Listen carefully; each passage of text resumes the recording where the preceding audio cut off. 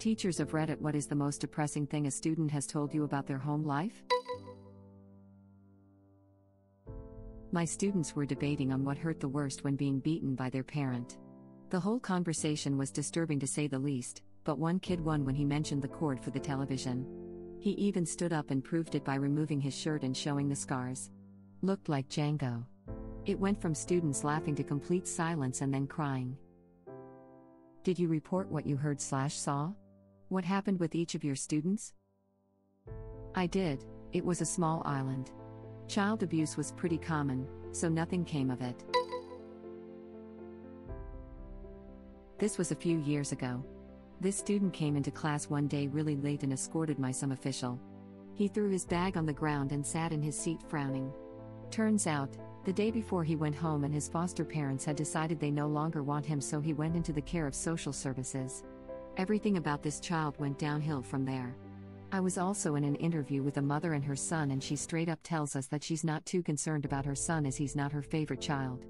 The defeated look on her son's face still tears me up. The fact that people like this are able to have kids while loving people struggle to conceive is effed up on a cosmic scale. This is what has killed me for so many years. Husband and I just finished the licensing process to foster/adopt in our state. I'm infertile, so here we go. Hope we can help some kids.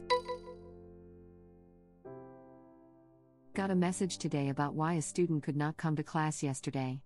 Sorry I couldn't come to class. There were gunshots right outside my apartment and I thought I was going to die.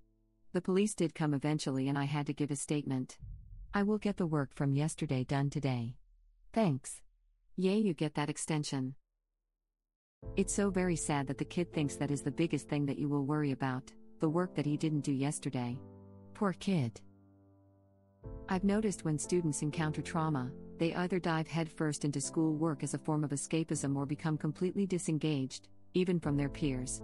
Mental health of students is something I consider with each lesson, especially right now. It's only anecdotal, but this fits. My father abruptly passed a couple years back. I was in graduate school and my little sister was in her third semester of undergraduate. So we weren't adolescent students by any means. But I dived completely into my coursework as an escape and my sister became completely disengaged, eventually dropping out. I cannot imagine how an adolescent student deals with the death of a parent, along with other forms of trauma. Yeah, sometimes family emergency means a long sad story that nobody wants to explain while calling in to explain why they're missing class. Like today, my stepson had a family emergency and missed online school because he ran away from his bio mom's house last night. She was her usual controlling and abusive self all day yesterday while he tried to attend online school, stabbing her nails into his scalp so his hair hides the marks, screaming swears, and even taking the computer away from him during class for timeouts. And apparently the last straw was making him look at her and talk to her while she took a bath. He's 13 years old, and I can't exactly scold him for deciding he's tired of being forced to look at his mother's tits and bush, and trying to walk the mile down the road to his dad's house instead.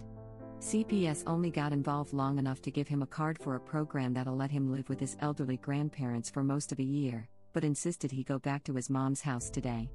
Uck. Taught at an inner-city charter school. Had a bright 6th grade girl who started sleeping during my classes, which was not like her. When I asked after school what was up, she told me that her family, her 2 younger sisters, and crackhead mom, moved into the homeless shelter, and the last time she slept through the night, all their stuff got stolen. Aw crap, we had a kid like that. He slept every day, and the principal told me that the family got robbed at a homeless shelter, so they were squatting in a vacant house. It was his job to stay up all night and keep lookout. He was 12. We let him sleep in the nurse's office. ETA, this was in Detroit, circa 2008. So right after the big crash, there was just nothing. Not that there is ever much. A female university student in China told me her mother tried to sell her for $8 as a baby. A few weeks ago, one of my online kids had a band-aid on her left temple, so I asked what happened. She said my mom was angry with me and threw a pencil and it stuck in my head, with blood. I had a girl playing with something while sitting at the carpet. rolling it back and forth and putting it in her mouth and taking it out and rolling it around again. I told her to give it to me when the other students started their independent work. She gave me this large green pill. At recess I ask her about it and she says her mom and dad give her and her siblings one of these every night to make them sleep. I take the pill to admin and tell them what she told me before searching Google Images to find out what it could be. I find a short list and go back to admin and I'm told it isn't my job to worry about that.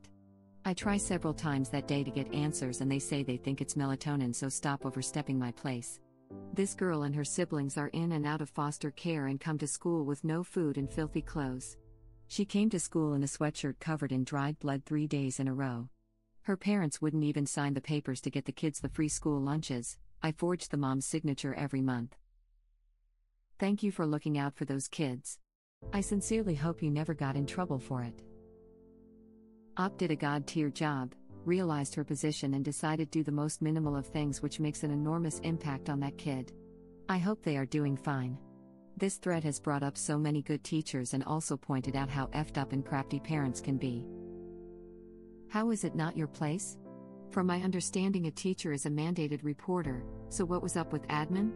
Some people need to lose their jobs.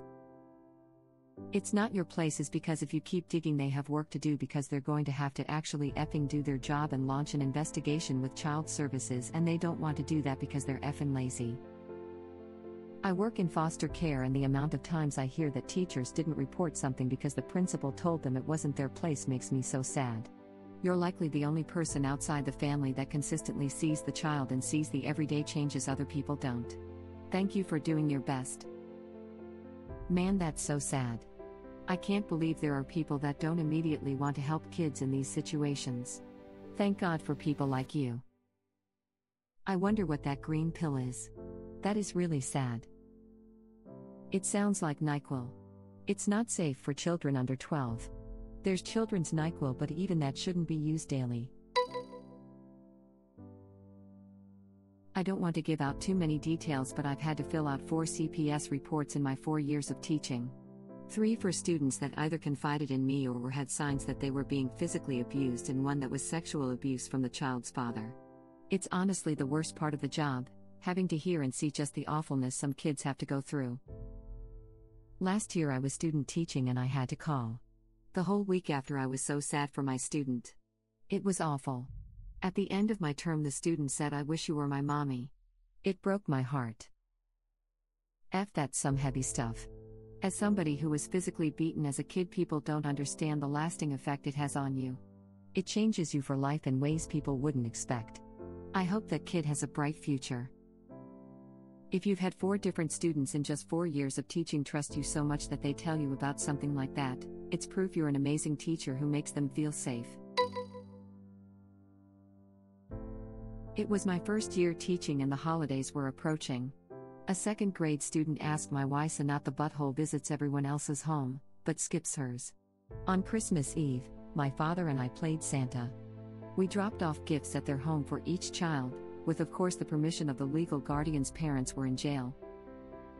When I was in 2nd grade, my principal called me into his office one day just to ask me how many siblings I had. I was confused, and when I told my mom, she just assumed it was a question for the free lunch program. But that Christmas Eve my principal dressed up as Sanat the butthole and dropped off 2 trash bags of toys. My mom cried, because she and my dad had no money that year. I promise you, those presents meant a lot to those kids. Because they meant so much for me. Keep doing what you do. My house burned down when I was in 4th grade right after Thanksgiving. My teachers gave me so many stuffed animals, and then we got into our new house on Christmas Eve. It was a modular put where the old one was. The entire community had gotten together to make sure we had gifts. My family was not well off and it meant the world to me. I will always remember the fancy stuffed bear my teacher got me and walking into an almost empty house with a big Christmas tree stuffed with presents under it. And I think if I remember right, many of those stuffed toys ended up going to the police department, once I grew out of them, to have in vehicles in case there are accidents or calls with children involved. Couldn't agree more with your sentiment. These kind of things truly have an impact on kids. There it is. The ugly cry. Kids need not just teachers like that but also leaders like that. This made me tear up honestly. I had the same bus driver as my 3 older siblings when I got to elementary school, and my mind had reached the same conclusion, so not the butthole always forgot. She got me one of those soft sweatpants and matching hoodie sets in my favorite color. I saw her in high school. Somehow she recognized me, and I remember giving her a hug and sobbing at 18. My mom taught in a very low-income school and every year would go to the dollar store and pick up Christmas presents for all of her students. She knew that many of them didn't get any other gifts for the holiday. She also had stories about how they needed to be careful when constructing standardized tests because there were students who might answer a question like "What do you do when you're hungry?" with "go to bed" or similar things. I have a friend in education, and they do a secrets and not the butthole for the most at need kids, and the siblings of those kids. She says you can tell the ones who won't get anything on Christmas Day as they save the gift to open at home. Likewise, they also have issues with standardized testing. One English essay topic was to write about a recent holiday with an example that featured a flight, hotel, the pool, etc. Many of these kids had never experienced a big holiday like that and were confused by the question. I wrote about the same holiday till I was like 17. When I was 3, we went to Disneyland and I had vague memories of it. When I was 4, my little brother was born prematurely with major complications. He was legal to drink before we got it all paid off, and we never really did a vacation after that. I just kept embellishing the story and adding siblings lol. As one of these kids, I had to craft all my essay experiences. I was always embarrassed because my family didn't have the money/time for stuff like that. Or when they would ask what we got up to over the Christmas holidays, like, nothing? Played with the other kids from the street like every other day. Well, the most exciting thing that happened was I lost power in a snowstorm for 3 days. I hated the winter breaks because we would lose power frequently. School provided me so much: food, water, and love. Thank you for watching.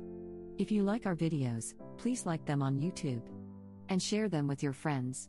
Please subscribe to be the first to know about Red Rabbit Reader's new videos. We welcome your comments below.